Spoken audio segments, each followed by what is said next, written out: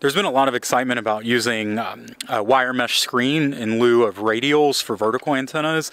So today we picked up this 36 by 84 piece of aluminum mesh, and we're going to set up out here and see how this pairs with our GRA-7350T antenna. I know it looks like we've got a mess on this table, but we're going to hook the nano VNA up to the computer, set up the antenna with the mesh screen, the magic carpet, so to speak, and we're going to see how this performs. If it works well, it should make deployments on POTA and SOTA activations a little easier because we're not having to lug around a lot of extra wire to set up radials. Alright, so Rebecca's kicking us off here, so we're going to just roll out this mesh screen as flat as we can on the ground, and then we'll set the antenna up in the middle of that and run some wires from the radial lugs to some alligator clips and clip them to the mesh carpet and see how those do.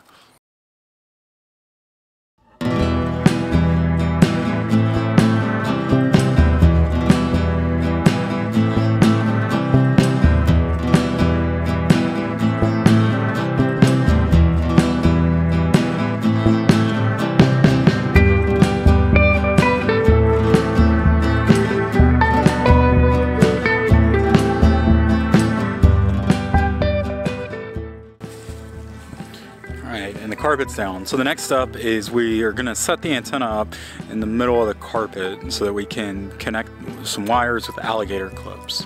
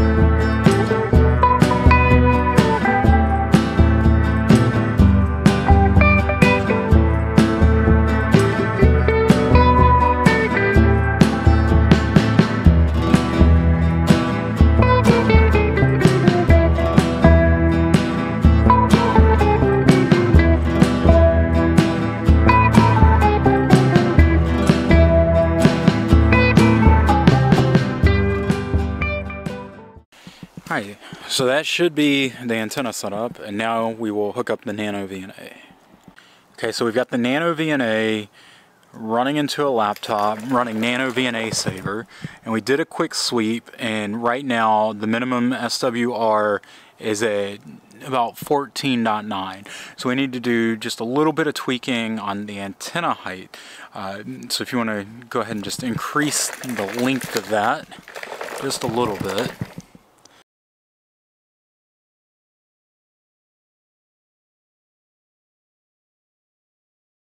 And then we've made the antenna a bit longer. We can do another sweep and see where our peak shifts to. So now our minimum SWR is at 13.8. So we need to just decrease the height a bit, but at this point we can just shorten the width a little bit to make that work. Probably a little bit more on the width.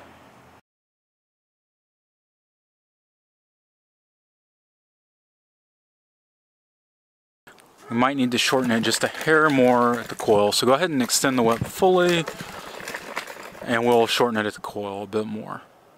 Okay, so the minimum SWR is 1.755 at 14.315.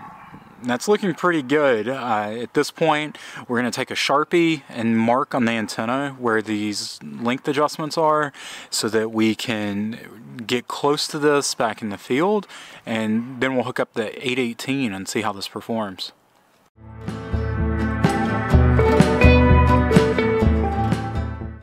Hey, we are here at Currahee Mountain doing the hike up to the summit. We're going to do a SOTA and possibly POTA activation and test out our magic carpet with our vertical antenna. So we're just getting started. Oh, we got one nice climb ahead of us. 3 miles up. Just 3 miles. Just 3 miles. All right, we're just a little over a mile into this hike. So far, so good. I hear the last mile is going to be more of the super up. But let's turn around this way. It's that big peak back there. That is where we're going. And get all that in there. That is Currahee. All right, we're about 2 miles up on this road to the summit of Currahee Mountain. If Band of Brothers is to be believed, we got 1 more mile to go. 3 up, 3 down. It's a little chilly today, but it's nice and quiet. Not a lot of traffic. I've seen a few runners and only a handful of cars. But nice little walk. A little steep, but nice little walk. Right there behind the sun, you can see the summit of Currahee with all the radio towers. Rebecca is really enjoying this hill.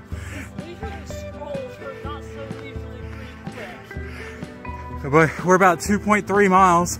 We can see the summit. So we are almost there.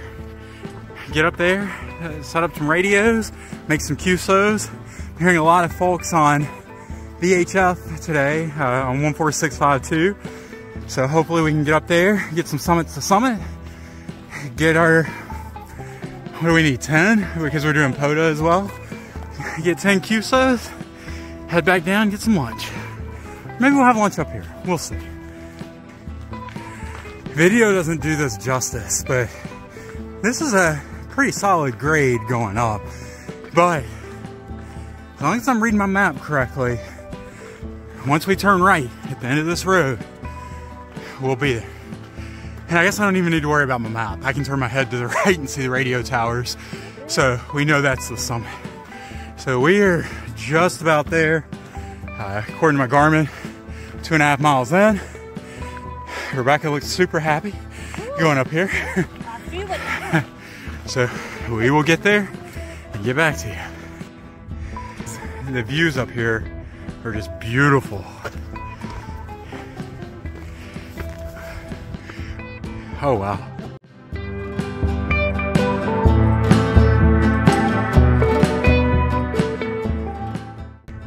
Well, how you feeling? Better now. I'm not hiking like that. Hey, we're higher than the birds. Yes, we are. Well, we made it to the top. We're gonna go ahead and get everything set up and then try to make some QSOs. Apparently there's some like downhill mountain biking up here. We passed a group. Looks pretty intense. Got folks doing some rock climbing. Got all sorts of towers with antennas. So hopefully we don't have a lot of RF interference, but we will see. There's KO4 KVH here. He has set up our vertical antenna with our magic carpet for our ground radial. And I can't wait to see how this performs out here at Currahee Mountain.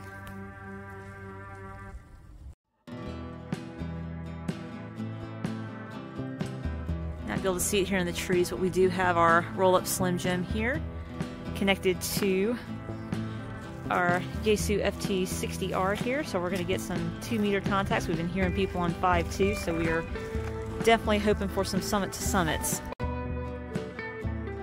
About a 5.8 up here at Kilo 7455 QSL. QSL, and I've got you a good 5.8 down here in northwest Arkansas. Right, thank you so much for the 5.8. You have a happy new year and 73. 7455 7455 QSL. QSL 73, good luck. Thank you so much. This is Kilo Oscar 4, Kilo Victor Golf. We're going to go QRT. Thank you so much, everybody, and hope you all have a happy new year. 73.